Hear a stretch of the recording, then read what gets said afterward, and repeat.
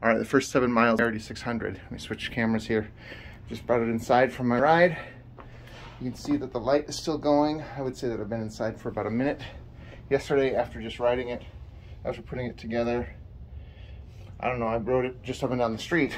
It seemed like the light stayed on during the entire time. I did a Minnesota goodbye with my brother. Assembly was great. My brother helped a ton. The brake, the wheel was a little out of true, so he was able to true that. And then it turned out that the disc just needed a tiny little bit of I don't know, what do you call it, warping or something. But now it's perfect. Took us a little while to figure out how to plug in the dynamo, but that is all working. Obviously, my light's going. The saddle didn't come yet. So they sent me a wonderful email saying, oops, we shipped it without the saddle. Saddle's on its way. And then FedEx claimed it would come yesterday and it didn't. So this is a really, really old saddle off of, I don't know, something. So I just shifted it into an easy gear just at the end of the day here, figuring I'd want that at the beginning. I think I used all 12 gears today. Definitely that granny gear way over here, number 1. I mean, you just need it for super gigantic steep stuff, and I didn't really have that. I started at a stop sign that was on a slight incline in first gear and immediately had to shift to third or something.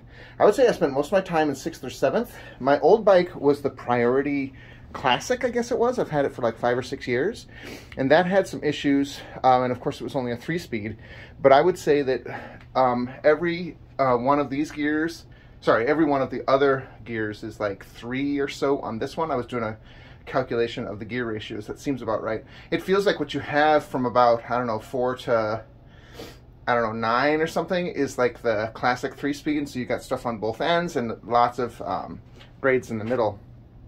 Some concerns that I'm worried about, don't know if it's going to be a problem yet, but on the other classic, this belt, that's the really, really old belt that doesn't have the center channel, and it squeaks a lot. It's not a squeak so much, it's an unzipper sound. So as the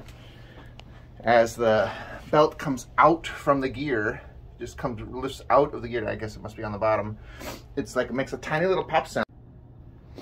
But if you do those pops a whole bunch of times, then it sounds like an unzipper. My guess is this won't do it. The other concern I have is the hydraulic fluid in the brakes. I'm really curious to see if it can handle just how cold it can go. Some different information online about that. The light has a nice little tilt to it. I actually tilted it down from its original setting. You can see that it's still on, even while I've been talking here. And the back one is really going strong still. So that's pretty cool.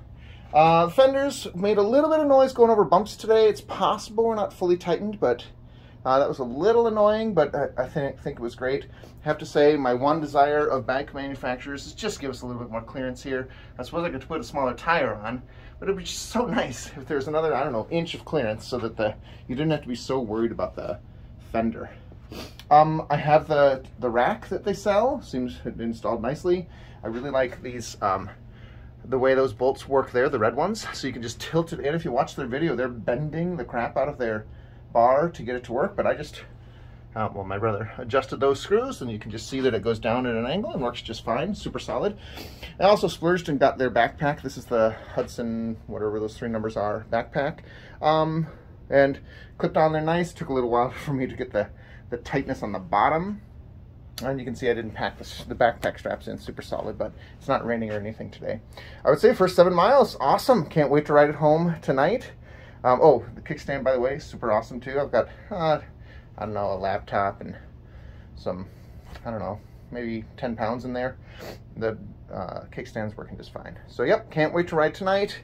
We'll probably get a better sense of the gears. I would say that with the gears, if I feel like it's even just a little bit too hard, I can go down to one easier gear, and because it's such a small step, 17%,